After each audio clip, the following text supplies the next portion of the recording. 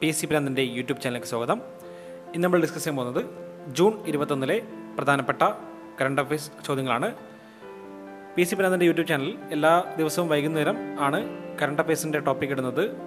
എല്ലാ ദിവസവും മുടങ്ങാതെ ഇടുന്നുണ്ട്. ദിവസവും മലയാളം പത്രങ്ങളിലും ഇംഗ്ലീഷ് പത്രങ്ങളിലും അടങ്ങുന്ന കറണ്ട് അഫയേഴ്സും അതുമായി ബന്ധപ്പെട്ടിട്ടുള്ള സ്റ്റാറ്റിക് GKയുമാണ് ഈ കറണ്ട് അഫയേഴ്സിൻ്റെ വീഡിയോയിൽ ഉൾപ്പെടുത്തുന്നത്. അപ്പോൾ നമുക്ക് ചോദ്യങ്ങൾ കിടക്കാം. ഇന്ത്യ ചൈന പ്രശ്നം നിലനിൽക്കുന്ന സാഹചര്യത്തിൽ അതിർത്തിയിൽ ചൈനീസ് അതിക്രമം ഉണ്ടായാൽ ആയുധം ഉപയോഗിക്കാൻ കരസേന അനുമതി നൽകി. ഏത് വർഷമാണ് ഇന്ത്യയും ചൈനയും അതിർത്തിയിൽ വെടിവെപ്പ് പാടില്ലെന്ന കരാറിൽ ഒപ്പുവെച്ചത്?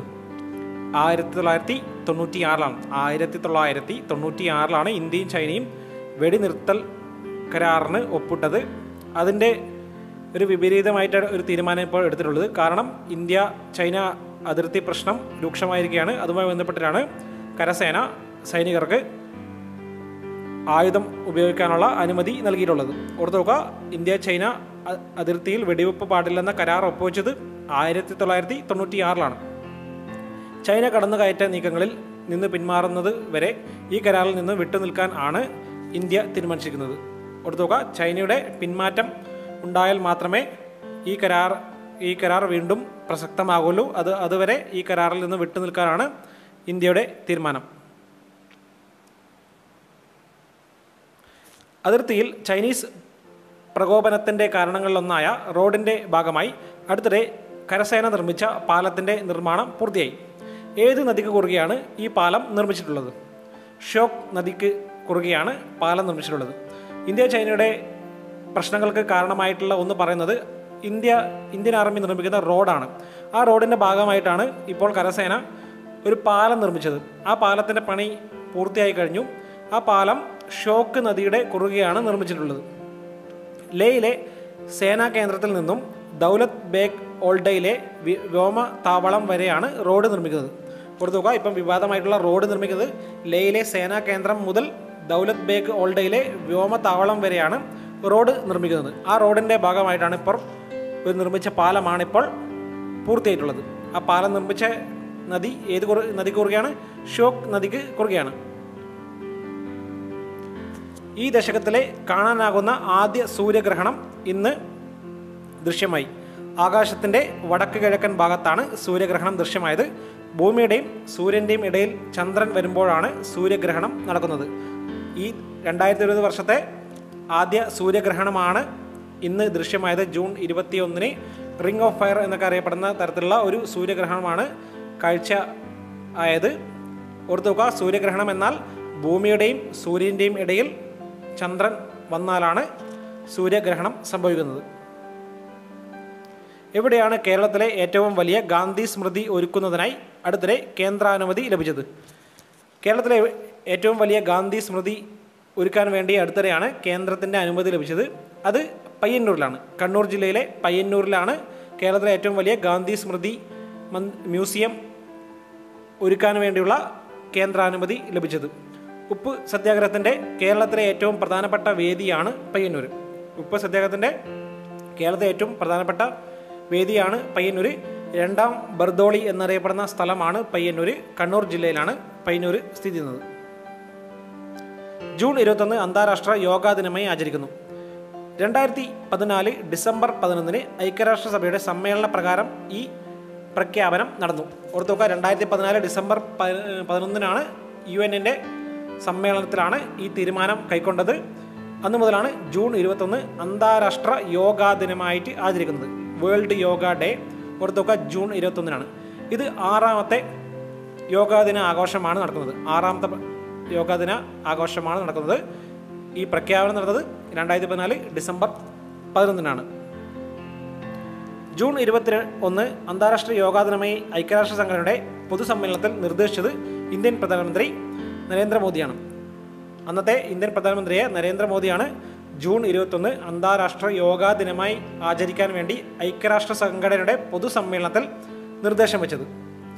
ജൂൺ 21 ഉത്തരാർദ്ധഗോളത്തിലെ ഏറ്റവും നീണ്ട ദിനം കൂടിയാണ്. അപ്പോൾ ഓർത്തു നോക്കുക, ഉത്തരാർദ്ധഗോളത്തിലെ ഏറ്റവും നീണ്ട ദിനം കൂടിയാണ് ജൂൺ 21 ഏറ്റവും ദൈർഘ്യമേറിയ ദിനം ജൂൺ 21-നാണ്. ഈ സമയത്താണ് സൂര്യൻ ഉത്തരാർദ്ധഗോളത്തിൽ ലംബമായിട്ട് പതിക്കുന്നത്. അതുകൊണ്ടാണ് ജൂൺ 21 എന്ന സമയമാണ് ഏറ്റവും ദൈർഘ്യമേറിയ ദിനമായിട്ട് കണക്ക് കൂട്ടുന്നത്.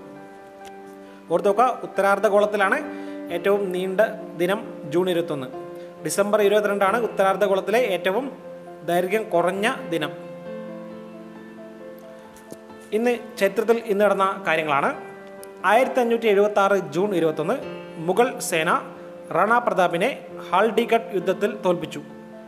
1956 ജൂൺ 21 മുഗൾ സേന റാണ പ്രതാപിനെ ഹാൽഡിഗഡ് യുദ്ധത്തിൽ തോൽപ്പിച്ചു. ഓർത്ത് നോക്കുക, ഹാൽഡിഗഡ് യുദ്ധം നടന്ന വർഷം ചോദിച്ചിട്ടുണ്ട്. 1576 അതുമാത്രം ഇതിൽ ഓർത്ത് വെച്ചാൽ മതി. 1906 ജൂൺ 21 INCയുടെ പ്രഥമ അധ്യക്ഷൻ വ്യോമേഷ് ചന്ദ്ര ബാനർജി അഥവാ WC ബാനർജി അന്തരിച്ചു. 1906 ജൂൺ 21 ഇന്ത്യൻ നാഷണൽ കോൺഗ്രസിൻ്റെ പ്രഥമ അധ്യക്ഷനായ വ്യോമേഷ് ചന്ദ്ര ബാനർജി എന്ന WC ബാനർജി അന്തരിച്ചത്. 1948 ജൂൺ 21 സ്വതന്ത്ര ഇന്ത്യയുടെ ആദ്യത്തെ ഇന്ത്യക്കാരൻ ആയ ഗവർണർ ജനറൽ ആയി C രാജഗോപാലാചാരി ചുമതലയേറ്റു. ജൂൺ 21 1948 C രാജഗോപാലാചാരി സ്വതന്ത്ര ഇന്ത്യയുടെ ആദ്യത്തെ ഇന്ത്യക്കാരനായ ഗവർണർ ജനറലായി ചുമതലയേറ്റത്. സ്വവർണ ഇന്ത്യയുടെ ആദ്യത്തെ ഗവർണർ ജനറൽ മൗണ്ട് ബാറ്റൻ ആണ്. അതിനുശേഷമാണ് C രാജഗോപാലാചാരി ഈ ചുമതലയിൽ ഏൽക്കുന്നത്. 1950 ഈ ചുമതല പാടെ നിർത്തലാക്കി. ഓർത്ത് നോക്കുക, 1950 വരെ ഈ ചുമതല ഉണ്ടായിട്ടുള്ളൂ. പിന്നീട് ഇങ്ങനെ ഒരു പദവി ഇന്ത്യയിൽ ഇല്ല. 1991 ജൂൺ 21 PV നരസിംഹറാവു ഇന്ത്യയുടെ 9ാം പ്രധാനമന്ത്രിയായി ചുമതലയേറ്റു. 1991 ജൂൺ 21 PV നരസിംഹറാവു ഇന്ത്യയുടെ 9ാം പ്രധാനമന്ത്രിയായി ചുമതലയേറ്റത്. അപ്പോൾ ഓർത്ത് നോക്കുക, ഇന്ത്യയുടെ 9ാമത്തെ പ്രധാനമന്ത്രി PV നരസിംഹറാവു ആണ്. 1998 ജൂൺ 21 ഇന്ത്യയും റഷ്യയും കൂടംകുളം ആണവ നിലയം സ്ഥാപിക്കാനുള്ള $2.5 ബില്യൺ കരാറിൽ ഒപ്പുവെച്ചു. 1998 ജൂൺ 21 കൂടംകുളം ആണവ നിലയത്തിൻ്റെ നിർമ്മിക്കാനുള്ള കരാറ് ഇന്ത്യയും റഷ്യയും തമ്മിൽ ഒപ്പുവെച്ചത്. $2.5 ബില്യൺ കരാറാണ്. ഈ ആണവ നിലയം നിർമ്മിക്കാനുള്ള ആദ്യത്തെ നടപടി സ്വീകരിക്കുന്നത് 1988 രാജീവ് ഗാന്ധിയുടെ കാലത്താണ്. അന്ന് രാജീവ് ഗാന്ധിയും റഷ്യയുടെ പ്രസിഡൻ്റായിട്ടുള്ള മിഖായിൽ ഗോർബച്ചേവും തമ്മിൽ ചർച്ച നടത്തി അതിൻ്റെ തീരുമാനം എടുത്താണ്. പിന്നീട് 98 വീണ്ടും ഇങ്ങനെ ഒരു തീരുമാനം വീണ്ടും കൈക്കൊള്ളുന്നത്. അതുവരെ പല കാരണങ്ങളാൽ അതിന് നടത്താൻ സാധിച്ചില്ല. അപ്പോൾ ഓർത്ത് നോക്കുക, റഷ്യയുടെ സഹായത്തോടെ നിർമ്മിച്ച ആണവ നിലയമാണ് കൂടംകുളം ആണവ നിലയം. അത് തമിഴ്നാടിലാണ് സ്ഥിതി ചെയ്യുന്നത്. കേരളത്തിലെ രാജ്യസഭാ സീറ്റുകളുടെ എണ്ണം 9. അപ്പോൾ പത്രങ്ങളിലുള്ള സ്ട്രാറ്റജിക്കാണ്. അപ്പോൾ ഇന്നലെ നമ്മൾ രാജ്യസഭയുടെ തിരഞ്ഞെടുപ്പിനെ കുറിച്ച് പറഞ്ഞാണ്. ഇപ്പോൾ 20 സംസ്ഥാനങ്ങളിലായിട്ട് രാജ്യസഭയുടെ തിരഞ്ഞെടുപ്പ് കഴിഞ്ഞു. അപ്പോൾ അതുമായി ബന്ധപ്പെട്ടിട്ട് നമുക്ക് കുറച്ച് ഫാക്റ്റുകൾ പഠിക്കാനുണ്ട്. അപ്പോൾ ഓർത്ത് നോക്കുക, കേരളത്തിൽ നിന്നുള്ള രാജ്യസഭാ സീറ്റുകളുടെ എണ്ണം 9. കേരളത്തിൽ 9 രാജ്യസഭാ സീറ്റുകളാണുള്ളത്, 20 ലോക്സഭാ സീറ്റുകളും. ഇതര സംസ്ഥാനത്ത് നിന്നും രാജ്യസഭയിൽ എത്തിയ മലയാളികൾ 13. അപ്പോൾ നിലവിൽ ഇതര സംസ്ഥാനത്ത് നിന്നും രാജ്യസഭയിൽ എത്തിയ മലയാളികളുടെ എണ്ണം 13. അപ്പോൾ ഓർത്ത് നോക്കുക, അവസാനമായിട്ട് KC വേണുഗോപാലാണ് രാജസ്ഥാനിൽ നിന്നും രാജ്യസഭയിലേക്ക് എത്തിയിട്ടുള്ളത്. അപ്പോൾ നമുക്ക് 13 മലയാളികൾ ആരാന്ന് നോക്കാം. ഇതര സംസ്ഥാനത്ത് നിന്നും വന്ന 13 നോമിനേറ്റ് ചെയ്യപ്പെട്ട 13 മലയാളികൾ, രാജ്യസഭയിലേക്ക് വന്ന മലയാളികൾ. ലക്ഷ്മി എൻ മേനോൻ ബീഹാറിൽ നിന്നാണ്. ആദ്യമായിട്ട് വന്നത് ലക്ഷ്മി എൻ മേനോനാണ്. അത് ബീഹാറിൽ നിന്നാണ്. അമ്മു സ്വാമിനാഥൻ അന്നത്തെ മദ്രാസിൽ നിന്നാണ് തിരഞ്ഞെടുക്കപ്പെട്ടത്. PK കുമാരൻ ആന്ധ്രാപ്രദേശ്, K വാസുദേവ Panicker Odisha, MGK Menon Rajasthan, O Rajagopal Madhya Pradesh, CM Ibrahim Karnataka, PC Alexander Maharashtra, PM Syed Delhi. അപ്പോൾ ഇത്രയും പേരാണ്. ഇതിൻ്റെ കൂടെ KC വേണുഗോപാലും ഉണ്ട്. അങ്ങനെ 13 ആൾക്കാരാണ് കേരളത്തിന് പുറത്തു നിന്നും രാജ്യസഭയിലേക്ക് എത്തിയ മലയാളികൾ. കേരള നിയമസഭയിലും ലോക്സഭയിലും രാജ്യസഭയിലും അംഗമായിട്ടുള്ള വ്യക്തികളാണ് 11 ആൾ. കേരള നിയമസഭയിലും അതുപോലെ തന്നെ ലോകസഭയിലും രാജ്യസഭയിലും വ്യക്തികളായിട്ടുള്ള 11 പേരാണ് ഉള്ളത്. അതിപ്പം അവസാനമായിട്ട് വന്നത് KC വേണുഗോപാൽ തന്നെയാണ്. ഓർത്തുക, 11 അംഗങ്ങൾ ആരെന്ന് നോക്കാം. ഒന്ന് KC വേണുഗോപാലാണ്, K Karunakaran, EK Imbichi ബാവ, എം.എൻ. Govindan Nair, V. Vishwanatha Menon, Vayalar Ravi, E. Balanandan, V. Raghavan, തലക്കുന്നിൽ Basheer, N.K. Premachandran, MP. Veerendrakumar. അപ്പോൾ ഇത്രയും ആൾക്കാരാണ് കേരള നിയമസഭയിൽ അംഗമായിട്ടുണ്ട്, ലോകസഭയിൽ അംഗമായിട്ടുണ്ട്, രാജ്യസഭയിൽ അംഗമായിട്ടുണ്ട്. ഇങ്ങനെ ഈ 3 സഭകളിലും അംഗമായിട്ടുള്ള 11 വ്യക്തികളാണ് ഇപ്പോൾ പറഞ്ഞിട്ടുള്ളത്. ഈ 11 വ്യക്തികൾ മാത്രമേ ഉള്ളൂ.